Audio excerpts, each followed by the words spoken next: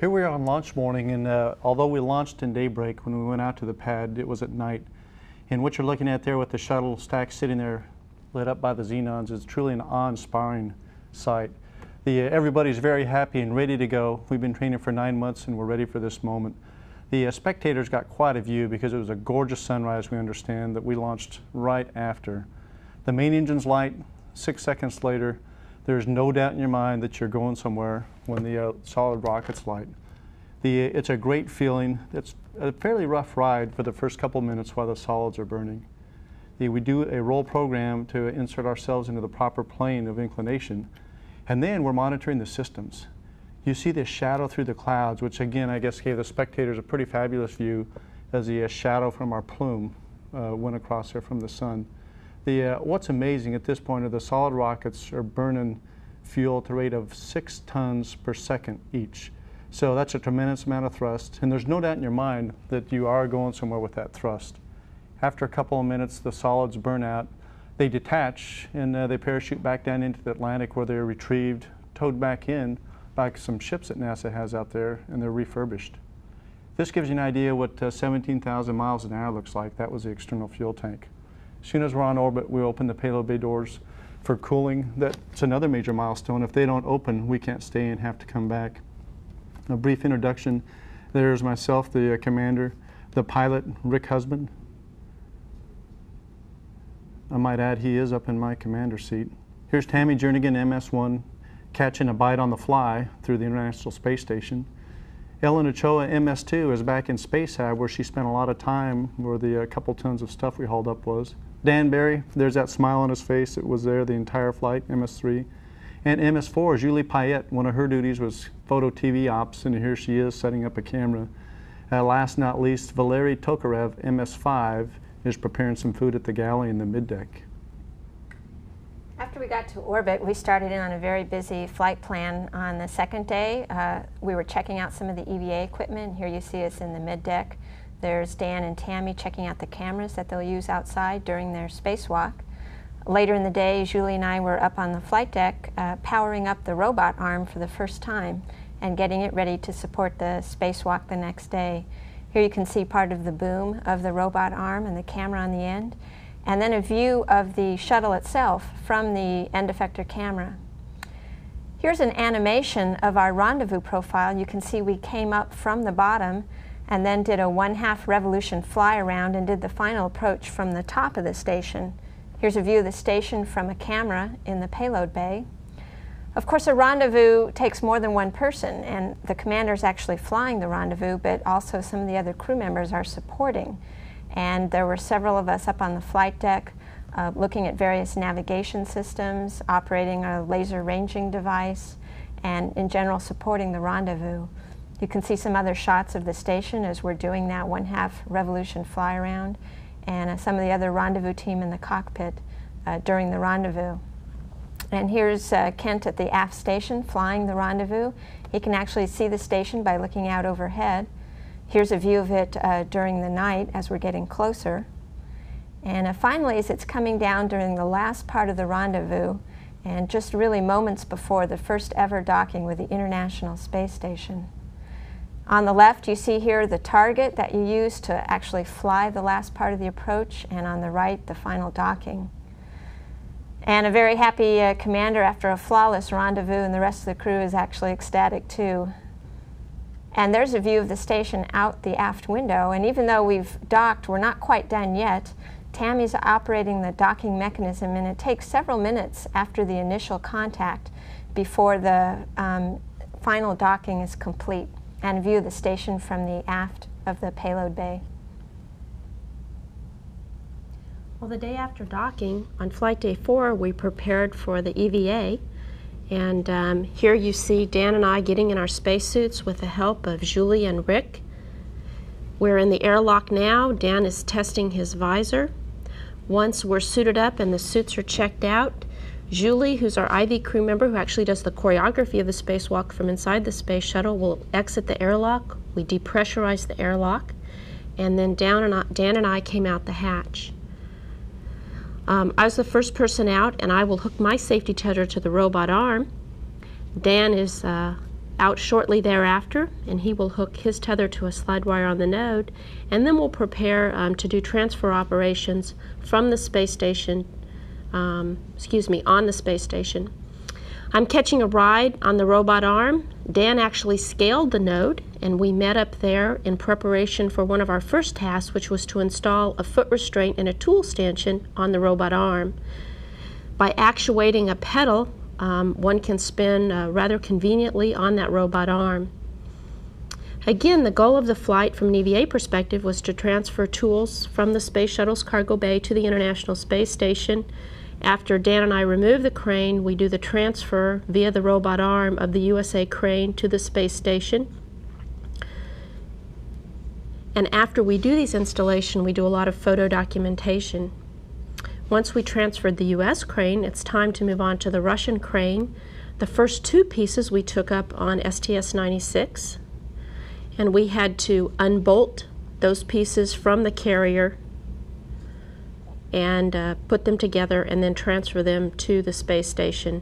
Here you can see crew members playing with the helmet lights. We found that we needed a little bit longer wrench, so we've attached a cheater bar to a ratchet wrench, and Dan is untorquing one of the bolts on the space station, on the Strela. Once we're unbolted, we rotate the Strela to an upright position. Ellen Ochoa is flying the robot arm, and you can see she is moving me very conveniently in an arc so that I can facilitate elevating the Strela to the upright position, detaching it, and then she'll fly me over to the space station. Dan will meet me there, and we will jointly install the Strela onto the space station. The arm is a very convenient way to translate from one place to another, and you can see that both Dan and I are hitching a ride. And again, Julie is inside choreographing the spacewalk with Rick's help, and Ellen is flying the robot arm. And we are in constant communication through the whole EVA. Once the transfers are complete, we had to remove the tool stanchion and the foot restraints from the arm and put the arm away and get ready for our next activity on Flight Day 5, which was the ingress into the International Space Station. Valery and I had the privilege of being the first in, but the rest of the crew was very soon to follow as we got our first look at the magnificent station in orbit. Here Valery and I are discussing some of the procedures. We set up a series of fans to keep the humidity low on the station. Now that we're inside the station, basically it's a brand new house. We're going to outfit it, and we're also going to do some repairs on it. Here you can see Julie and Valery fixing some of the battery chargers that had malfunctioned before we got there. And Rick and I, in this view, are changing out some of the communication components that had failed. There's Rommel floating through the node up into the Russian module to install some mufflers to reduce some of the noise from the fans and the flow of air. This is Rick fixing one of the hatches. Just like any new house, the doors stick a little bit and needed some repair. On the space station, recycling air and water and keeping contaminants out is going to be a very important process, and this is Ellen taking one of the cartridges that collects some of the contaminants to put in place.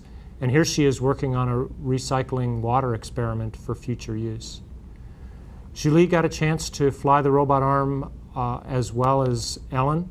This is a survey of the outside of the space station that she did to verify the placement of various objects and targets out there. As we transferred items from the space hab into the space station, we had a series of tunnels to fly through, and here's a view of the transfer astronaut's job as I carry a bag from space hab up into the node. When I need some help, I can just reach out of the air and grab my friend Rick. Back in Zarya, the Russian module, you see the crew starting to attach the bags that we brought up onto the walls and behind the panels. It's wall-to-wall Velcro back here, and Julie is attaching one of the equipment bags to the wall with a piece of Velcro. We are a space station construction crew, so we brought our signs with us to show the world what our job was up there. Tammy Jernigan is teaching us here how fluids behave in space. And you can see our juice ball experiment, but we got thirsty, so we decided to just drink the experiment right out of the air. When you fly in space, there's always a chance to relax and have a meal at the end of the day. And this is the way we prepare our food. You can see our galley there. You take the food that you bring up dried, fill it with water from the galley, and then you're able to eat it as a regular meal. That was macaroni and cheese, one of Ellen Ochoa's favorites.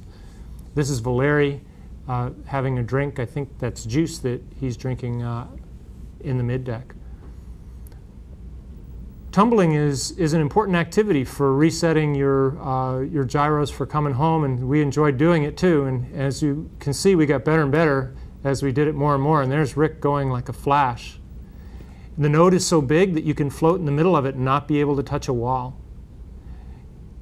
And here you can see back in Space Hab, we even brought a space ballerina with us. Flying from one place to another is a skill that you develop over the course of a day or two. You can see Ellen and Valery having a chance to fly through some of the tunnels that lead into the node. And each evening it was nice to check mail from home. We have email on board, and we can check and see what our families are doing. Unfortunately, after 5 days of transfer operation, we had to close down the space station and prepare it for undocking, leaving it all clean for the next crew to visit. Once we undocked, we did a maneuver called a fly-around, by which we did 2 full revolutions around the space station in order to photograph it and to be able to bring back the necessary documents for other crews to be trained. The undocking, just like the docking, is a very critical operation. It's very complex, very tricky. And this time the undocking was flown by the pilot that we see here at the aft station at the controls of the space shuttle. The views were magnificent, and just in case I didn't remember, then the pilot told me what a circle looks like. But the view was indeed fascinating, because as we went around, sometimes the Earth was above, sometimes it was below. But eventually it all came to an end, and we did a last burn of our thrusters and said goodbye to the station until the next crew will come and visit. The views from the Earth are magnificent. Here we see the Great Lakes as we fly by at an extraordinary speed of 17,500 miles per hour. We could even see cities during the night. Here is Houston at night. It is amazing to be able to float to a window and see several countries at the same time, sometimes like this picture, from Italy all the way to Turkey in one glance, and to see some phenomenon that are very rarely witnessed by humans. Phenomenon like this one, the northern or southern lights, Aurora Australis, that are over the continent of Antarctica and are rarely seen by humans. Finally, but not lastly, at the end of the mission, we deployed a small educational satellite called Starshine, made of about 900 little mirrors that catch the sunlight and reflect them back on Earth, allowing students to track it and calculate orbital parameter right there on the ground, and then define what moving satellite is all about. Once we had completed the deploy of Starshine, we had to get the orbiter ready to come back and fly in the atmosphere. So we did checks of our reaction control jets, and also had to get things stowed inside the cabin. Here we are in Space Hab, reinstalling some of the rack front covers. And then here's Valery on the middeck getting the seats installed for when we'd be coming in to land the next day. During the reentry, the view out the window is just fantastic. It was amazing to see the glow out the overhead windows, and here if we look over the commander's shoulder out his windows, the different color that you see is pink and orange and yellow. We made our landing at Kennedy Space Center at night, and this is what the views were from some infrared cameras that were tracking us as we came around to line up with the runway, as you see out in front of the orbiter. You still see the nose cone glowing from the heat that it's absorbed during the entry. We get the gear down at about 300 feet above the ground, and then shallow out our descent to come in and touch down at about 200 knots. And we made a very smooth as silk landing as we touched down here on the runway, and then as we roll out, we deploy a drag chute to help us slow down and come to a stop.